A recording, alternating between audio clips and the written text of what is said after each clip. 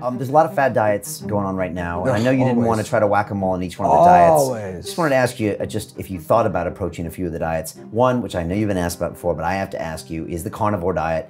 Michael Greger, the founder of nutritionfacts.org, just recently was on the London Real Show, and one of the most hilarious scenes ever was when Michael was asked about the carnivore diet.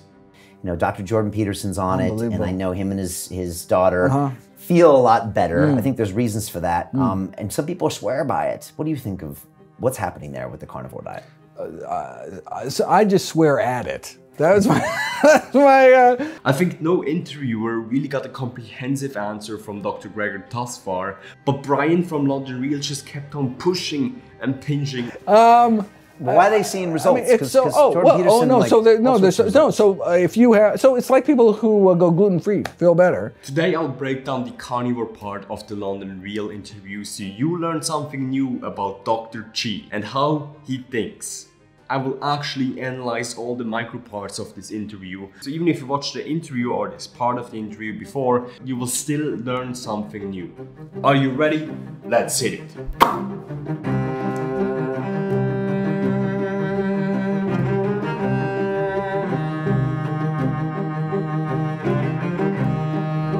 One thing that is very unique about Dr. Greger is his rambling. And so, if you have a variety of food intolerances, so you cut down, so if... Now, I personally find this very appealing and personal, while a lot of YouTube commenters under that video obviously write that this is because of his diet. This guy, for example, even writes under that video that Dr. Greger has late-stage veganism. Yet this is not so easy. We have to understand that intelligence and knowledge and the ability to articulate are two skills that are not closely correlated. For example, we see the same thing in Elon Musk. Elon Musk is this awesome inventor and business guy, yet he reminds me of that one smart guy in class that couldn't explain anything. But the regular rockets that went up that weren't designed like planes never tried to do this. Right. The plane thing is not a good idea in my view. The plane, and the reason I think is, like, intuitively it seems like a plane should work, but actually if you consider that really every mode of transport has a design that is appropriate to its medium, and if at all, an intuitive ability to articulate well is likely a sign for decreased intelligence. Because what we'll see from the smart guy in class, Elon Musk and Michael Greger, is that in those parts of communication there's a drastic knowledge gap between the sender of the information and the receiver.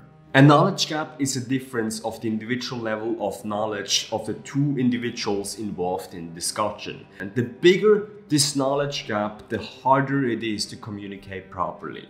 For example, my knowledge when it comes to fitness and nutrition is on a very decent level. Let's imagine I have 3 layers of knowledge. So if I talk with a quality gains client, which likely has less layers of knowledge than I have, that's the main point why they hire me, then I have to adapt my communication. Let's imagine with another fellow trainer, I would talk about essential amino acids, leucine, muscle protein synthesis, while with an actual client, I would talk about protein structures or even Lego blocks. The knowledge of Brian that you see here versus the knowledge of Michael Greger when it comes to nutrition is obviously not on the same level. And you can see this in the following microfacial expression of Brian in that scene.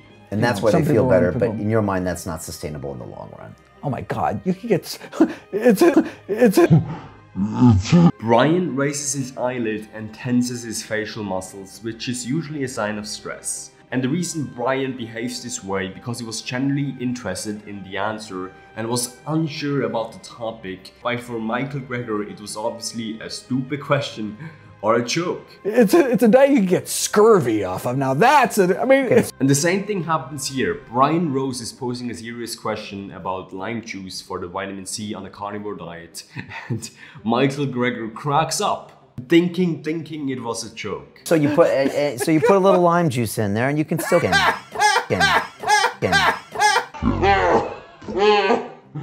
you later see Michael Greger adjusting his behavior and become more calm to not seem disrespectful and threatening to Brian. I mean, a zero fiber diet. Yeah, no. I mean, look, it's the antithesis of what one would expect for a healthy diet. You can actually see how Michael Greger is trying not to crack up in the future and calms his demeanor because you realize that Brian is obviously not on the same nutritional knowledge level than he is. You can see this micro laugh right here. Right. I mean, it's just, it goes against every, there's this but consensus. Some people are living it. In the, oh my God, some people are. God the I could look at this clip the whole day.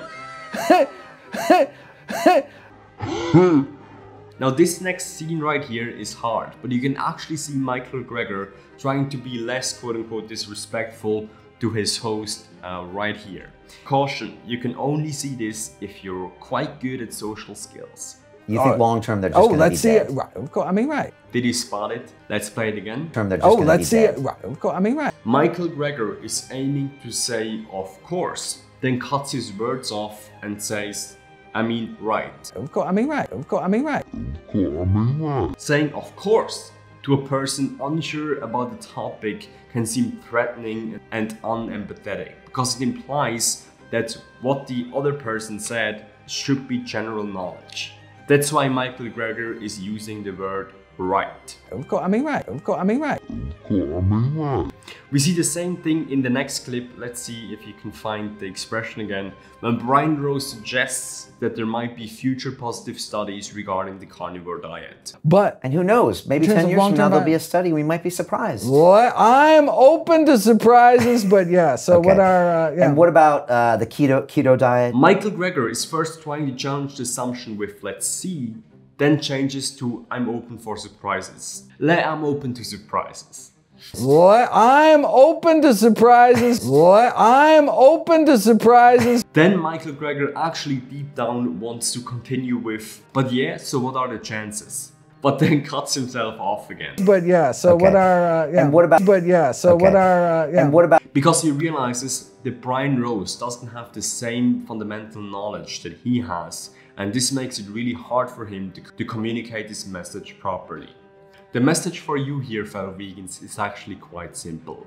It is to simply realize that when you are talking to an omnivore, an unsuspecting omnivore, you guys also have a knowledge gap between you. While you might know everything about dietary protein, factory farming, and the effects of livestock on global warming, your discussion partner might not. As said again, in these discussions that you have in your life, there's an obvious knowledge gap. So we need to make sure that we stay respectful and kind. And the more knowledge that you have in a certain field, the more you encounter those situations where you deal with people that do not know what they're talking about. So vegans, remember that if you want to spread a message of compassion, it helps if you're compassionate as well. Until next time. The mission of this YouTube channel is to put veganism across the goal line. If you want to help us achieve that, like and subscribe to this channel and don't forget to hit the bell icon. Let's make food production great again.